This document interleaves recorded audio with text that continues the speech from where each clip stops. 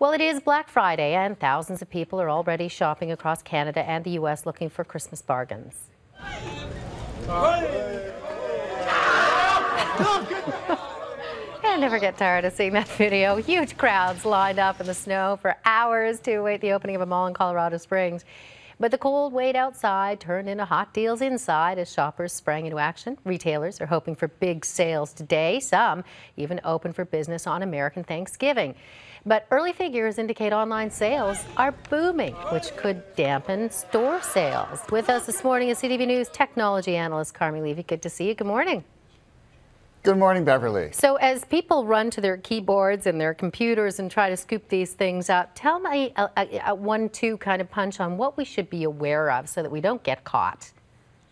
Well, the first thing you want to do is you want to know who you're shopping with. So don't just go to any website out there. You'll want to go to the sites of legitimate stores that you would normally shop at, or go to these aggregator sites like Red Flag Deals, Bargain Moose, or Smart Canucks. And those are sites that are legitimate, and so you know that you can trust them. You'll get obviously the best deals, but at the same time, they're not going to lead you astray. They're fully secure, and you're not going to get hacked. Second, you want to make sure that on the laptop or the tablet or the smartphone that you're using for online shopping, make sure that all of the apps that you're using are in fact legitimate. So if you have an iPhone, for example, don't jailbreak it. Don't put yourself at risk when you go online. Make sure that your operating system and your applications are also updated fairly regularly, because what will often happen is if you use an old version of the app or of your software, it's easier for hackers to break in. Newer versions have more protections built in. They're less vulnerable to this kind of thing when you go online.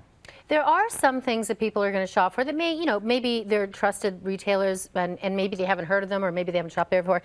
When you get that page on the screen that's asking for your financial information, what are you looking for to make sure that it's a secure site?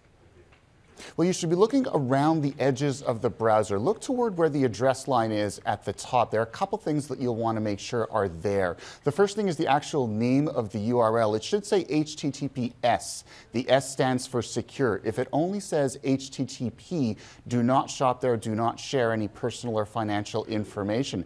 At the same time, read the address very carefully too, because sometimes rogue websites, they're slightly misspelled, like Amazon could have a second M in there. Don't go there, because what they want to do is they want you to give you give them your confidential information, which of course then they'll use to launch an identity theft attack. And then finally, look for that lock icon. If the lock icon isn't there, it's probably not a secure site. You're going to want to shop elsewhere.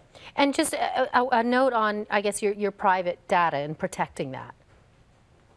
Don't leave it out online exposed. A lot of people, they'll save usernames, passwords, and other information for their accounts, for example, in their email inbox, which is a great big no-no, because what happens is someone can break into your inbox. That's the first thing they're going to look for. And then, of course, if you use the same information in your inbox, they're going to go through all of your different accounts. They're going to break into one, then the other, then the other. Now you don't just have one problem, you have many. Such good tips, Carmi. So appreciate it. And we're going to have these online, by the way, so because I think what people should do is go and print Carmi's tips and stick it to your computer for your family members. These are great tips. Thank you. Great being here, Beverly. Thank you.